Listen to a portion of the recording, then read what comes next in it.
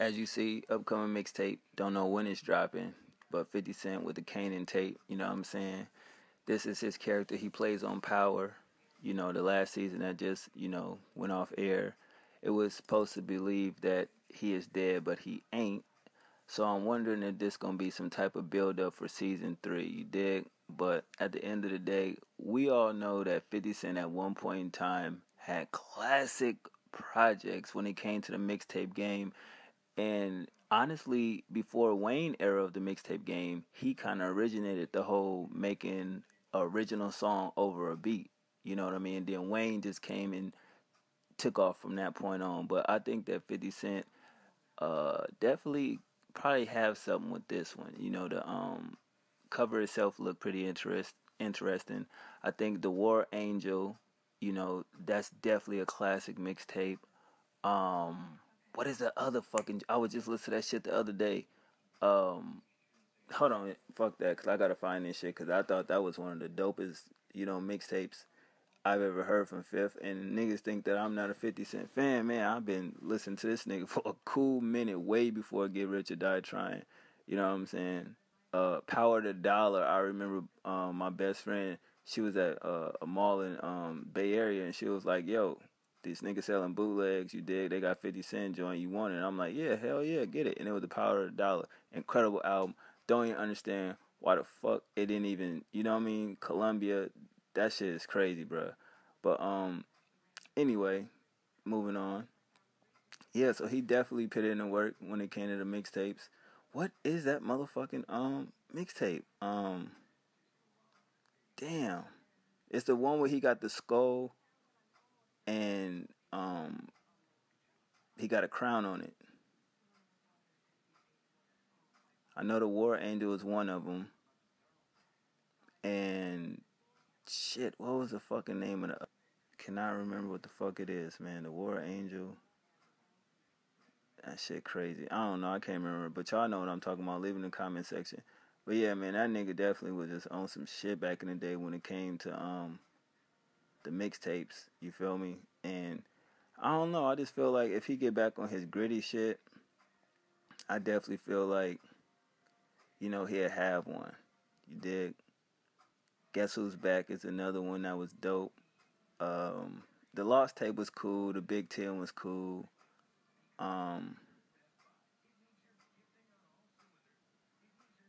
What's the name of this other motherfucker? It's right fucking there if this fucking phone start bugging out. Forever King. There it goes. That's the joint right there. Forever King, The War Angel, Guess Who's Back. Definitely dope. The Lost Tape was cool. 50 Cent of the Future is another dope one. Just a lot of classic shit that he done dropped for as a mixtape game. But I'm still like, yo, where the fuck is Street King Immortal at? Motherfuckers are still waiting on that. You know what I mean?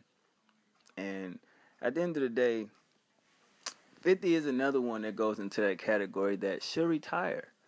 I don't think he really has anything left really to prove. I don't really think that his form of music, even to this day, I'm not going to say it's irrelevant, but at the same time, it's just like, you had your wave and it kind of died out. Some other picks, I would say, I think I'm going to leave that in a different video, but I definitely feel like after 50 does this tape, he does Street King Immortal, I feel like he should fall back.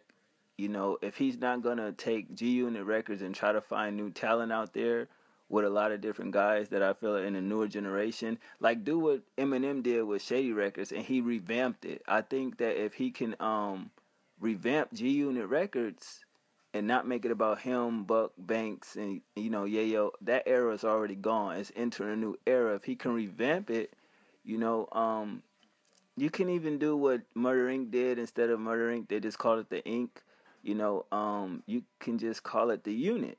You know what I'm saying? But because G-Unit had his time, and that era's over with, you could start a new era and start really looking at some of these new cats that's coming up in the game, signing them. Because I think that as far as record labels, if you look at, giving label deals, it's not really there anymore. But 50-50 Ventures seem to be quite there. I think Gotti got one, and I think Diddy got one. You know, you could see it is there. And if you got the right type of talent, not just this street rap shit, you got every type of variation of rap. I think the labels, the corporate, you know, as far as the Epics, Columbia's, Atlantic, you know, you probably even could get a new Interscope deal if you have the right type of, you know, influence on your label.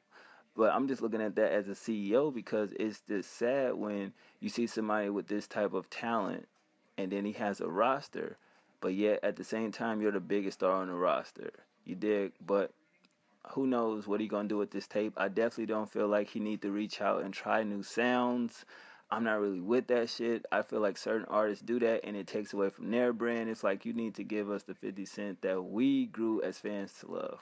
You know what I'm saying? Not really all this new shit to where you go get a Fetty Wap over here or you get the hottest nigga that's here and there and there. If you want to surprise us, this what I would want to see as a fan. If you really mature and you really grew up and you over this dumb shit, it'll be big to get back with everybody that you kind of dissed and had a problem with. You know, Game, you know, Cameron, Nas, even Ja. Like, I don't give a fuck. I still want to see a Ja and 50 shit. I think that shit would be dope. You know, everybody. And it just, that NY type shit, I think that he is the one that can do it. Jay is, you know how Jay is, but I think 50, I think that'd be huge in the sense that nobody would ever see that coming and they didn't expect it, and I think it'd come out dope, because I think at one point in time, we all wanted to see, you know, Jada, 50, you know, Fat Joe, like that big NY collapse, similar to how the Southern artists do. You feel me? And I think that if he was to do something like that before he retired, he would definitely change his legacy as far as, you know, rap and everything like that. No politics in it, no bullshit, no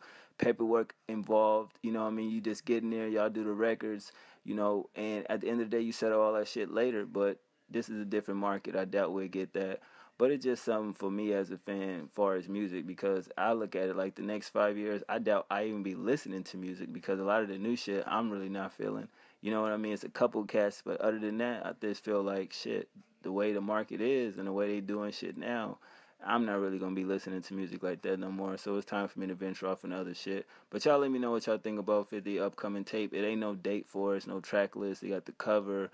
Who knows? I think it'd be dope if he released it sometime next year. I don't think he has to release it this year. You know what I mean? I think it'd be good for prepping the upcoming season of Power season 3, because I think he said it'd be dropping sometime next year. I think it'd be dope.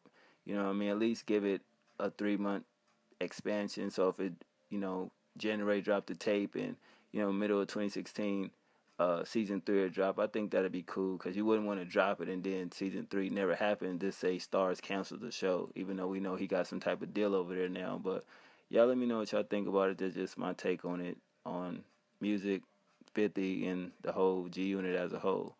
All right, y'all. Holla at y'all. One.